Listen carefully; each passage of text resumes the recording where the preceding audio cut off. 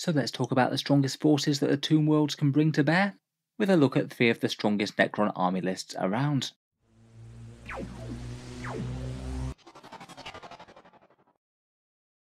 Hello and welcome back to Auspex Tactics, where today I thought we'd take a look at some of the strong Necron army lists that seem to have been making an impact in tournaments. Necrons have largely been middling to bad for the vast majority of 9th edition, but following the Nephilim update and all the balanced data slate changes, they really do seem to have gone to a whole new level.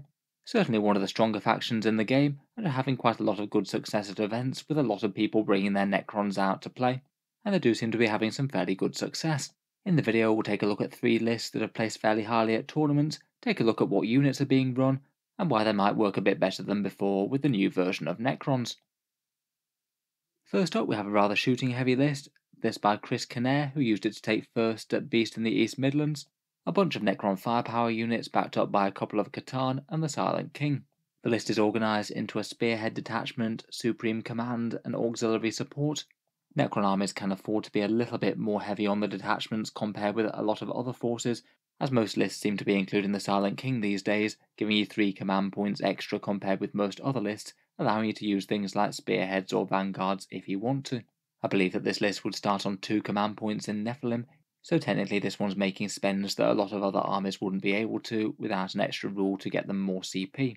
First up we'll start with the Silent King, who Games Workshop really seem to have made into pretty much an auto-include for Necrons. Just about every single competitive list is running him at the moment. With all the core changes, a points cut and some other buffs, Mr. Zarek seems to be just too good to pass up for the vast majority of armies. He clocks in at 400 points, is pretty threatening both at range and in melee, gives 4 rerolls to hit at range and 4 rerolls to wound in melee, plus double My Will Be Done. He can deny a power, make enemy units fight last, mess around with your command protocols if needed, and of course gives the army an extra 3 command points, which means that they can take all sorts of different detachments and extra warlord traits and relics if desired. All sorts of advantages, and he gives himself his own rerolls due to the core keyword now.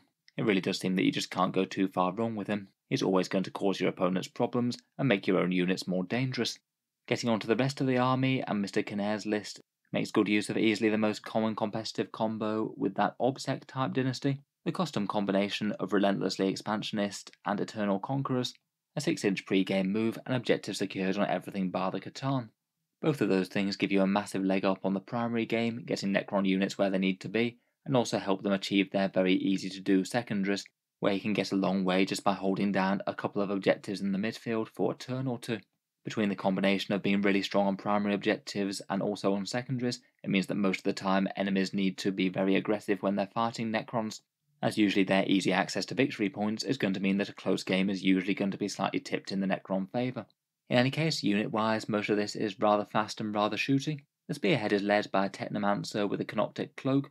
They're fast moving and can resurrect slain models such as the Nihilakh Destroyers if needed, and potentially repair Necron vehicles with that cloak as well. He also has the Veil of Darkness as well for teleporting a unit across the board. My guess would be that that might well be the Nihilakh Destroyers. They seem like the single best target for it, as I don't think that you could use it on the Silent King as they aren't the same dynasty. Then the list uses literally no troops whatsoever, going very heavy on the fast attack and heavy support. First up, 2 squads of Tomb Blades with the Particle Beamers, kept nice and cheap at 60 points. These guys move very fast and have pretty efficient anti-infantry firepower for the cost, pretty good units for going and claiming those objectives. There's then a trio of Annihilation Barges with Gauss Cannons.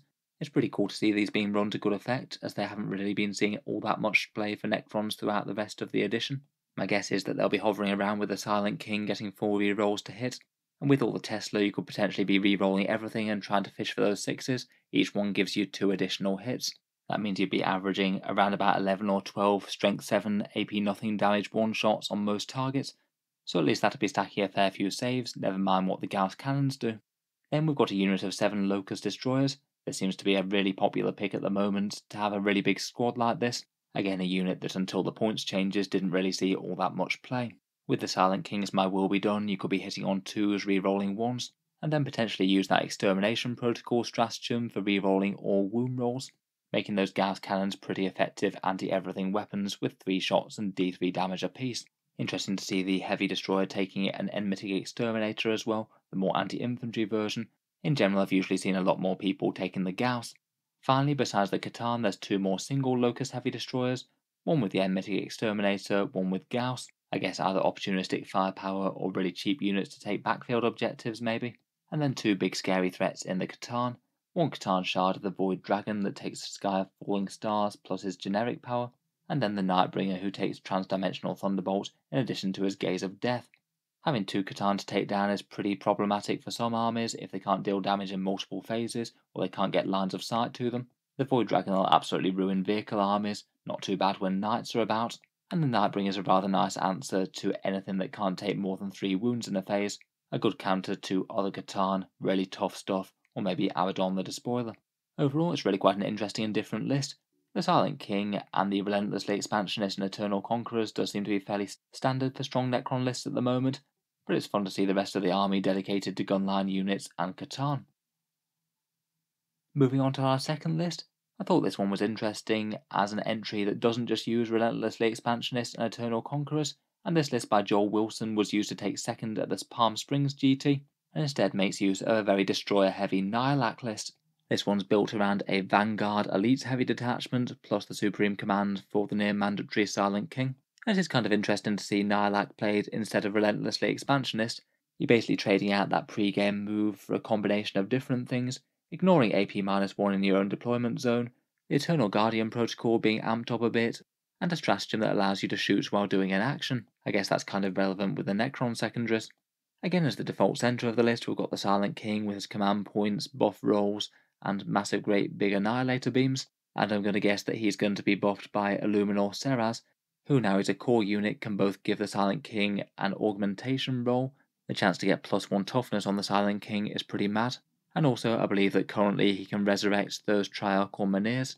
I'm not sure if he was being used that way when he was played with this list, but at the moment I believe it checks out rules as written to me. Besides that, at least he packs a little bit of range and melee threat as well. He can reanimate 2 different things per turn, so if 2 squads take casualties, then all well and good. And just in general, he's a pretty strong character to have around. Finally, the third HQ in the list is a Chronomancer with the Entropic Lance and Veil of Darkness, a 5+ invul protection for a unit, plus being able to jump them around the table. Again, that could be very nice with the block of Locust Destroyers, or I guess in theory if you're feeling like gambling some of the Scorpet Destroyers, though they wouldn't be all that guaranteed to make the charges. From there we get onto the squads, and perhaps the biggest standout feature of the list is 3 very big blocks of Scorpet Destroyers, 3 units of 6 of them, and one of those 3 units is supported by a Plasma Sight. These guys would make it very intimidating to try and get into the midfield, a massive ton of high AP, high damage melee attacks coming in there, potentially with rerolls to wound if they can get the Silent King in with buff range, and 1 unit a turn could use that Whirling Death stratagem, the one that gives them -1 to wound and makes them hard to take out. Lots of other good options as well, including +1 strength, plus the extra nastiness that Plasma Sight can bring. Then there's a big block of Lich Guard with Sword and Shield, seemed like a solid choice for marching up the board alongside the Silent King. They're quite likely to survive enemy shooting, so could be a target for the resurrection from Illuminor Zeraz as well. 2 cheap units of Scarabs that would be great for snagging objectives with their objectives secured. That big block of Locust Destroyers, including one with a Gauss Destructor. Again, a huge shooting threat with +1 to hit and rerolls everything from extermination protocols to lay waste to something big. And then a unit of Locust Heavy Destroyers, all with the Gauss Destructors, 3 big 3d3 damage shots there.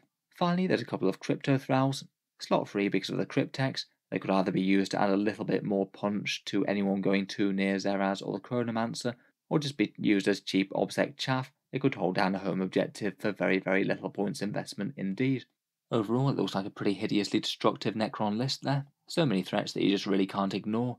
Any one unit of those Scorpet Destroyers making its way into something important is likely to cause some crazy damage. Pretty fun to see destroyer-heavy Necrons being a viable choice on the table. Finally, I thought we'd take a look at a rather fun Flayed Ones and Scarabs heavy list. This one run by an Isaac Sharp, who used it to take 3rd at Salt City GT. Again, like the others, some of the auto-include staples are there straight away. Again, there's the Silent King for all that he brings, plus Relentlessly Expansionist and Eternal Conquerors, which very much is the go-to for the vast majority of Necron lists out there. Then, alongside the Silent King is a Catacomb Command Barge with the Voltaic Staff, Tesla Cannon, and the Enduring Will Warlord trait. He's really quite shooty in himself, and could maybe help out the Silent King if they took that secondary for nobles killing units. Enduring Will is the trait that makes him just a little bit more survivable, -1 damage on the barge, layered with quantum shielding. Then there's a Chronomancer with an Aeon Stave, again 5+ involls and reroll charges. They take the Veil of Darkness and the Immortal Pride Warlord trait. Immortal Pride gives you a little defense against mortal wounds, and also prevents bad combat attrition modifiers. Seems a bit of a curious choice to me. I'm not sure if that's trying to counter Chaos Knights or something. Then moving on to the squads, this is the first list today that uses some troops. It's set up in a battalion detachment, so it has one unit of 20 warriors with Gauss Reapers, one unit of 10 which takes a Ghost Dart transport, and one unit of 5 Immortals with Gauss for some fairly cheap objective scoring. I'd guess that the big unit of 20 will probably be Veil of Darknessing with the Chronomancer, a pretty tried and tested combo with a good invul save and getting lots of bodies where they need to be. There's then 3 units of 5 Flayed ones. As their objective secured, I believe that they'd be quite a good choice for doing that Retrieve Nephilim data secondary. A couple of big blocks of Scarabs Destroyers, 1 unit of 6 and 1 unit of 3. Again, pretty excellent with that 1 command point stratagem for -1 to wound and Silent King rerolls if you can get them. Then 2 really big blocks of Scarab Swarms, 1 unit of 8 and 1 unit of 9. They'd have a serious amount of wounds for gumming up the midfield objectives, and could be another very good choice for putting the Chronomancer's 5+ invul save on. And then finally a small unit of 3 Wraiths, can bully some light infantry units, and are also at least fairly tanky. Overall the list looks like it to be incredibly durable, lots and lots of bodies to clog up the midfield, and loads of annoying objective security units getting where they need to be early, and a few scary punchy units hidden within in those Scarabs Destroyers, and of course the big threat of the Silent King. I guess you might be able to take the no prisoners secondary against this list. It seems you'd at least score fairly highly if you could take out those 2 units of Scarab Swarms, as they do have quite a lot of wounds. Certainly a very solid placing though, getting 3rd overall. Good to know that big blocks of warriors and Scarab Swarms can still cut the mustard if they need to. It's been fun to take a look at a few top Necron lists. It very much seems that the competitive community is in agreement that the Silent King is almost auto-include, and the Necrons are still great if you can take objectives secured on everything. That does seem to outweigh the advantages of damage buffs from things like Nervok and Mefrit, at least in the vast majority of lists doing well. Besides that though, it does look like a lot of different approaches are viable. Fast moving heavy firepower plus Catan for one, perhaps slightly fragile but incredibly dangerous destroyers for another, and then slightly low damage Obsec chaff all over the board still does work as well. In any case, let me know what you think of the armies. Any insights as to how they were played are always appreciated, and any different thoughts or approaches that work for Necron army lists right now. If you've enjoyed the video, feel free to subscribe to Auspex Tactics, where I'll certainly keep the regular 40k videos coming. I'm sure we'll have plenty more for the Necrons as we go on. Finally, if you have been enjoying all the videos on the channel, I would just like to mention that Auspex Tactics does have a Patreon page, and you can find that down in the video description if you're interested.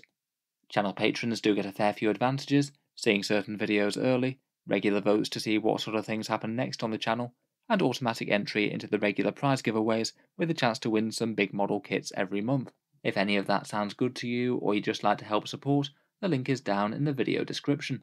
In any case, a massive thank you for listening, and I'll hope to see you guys next time.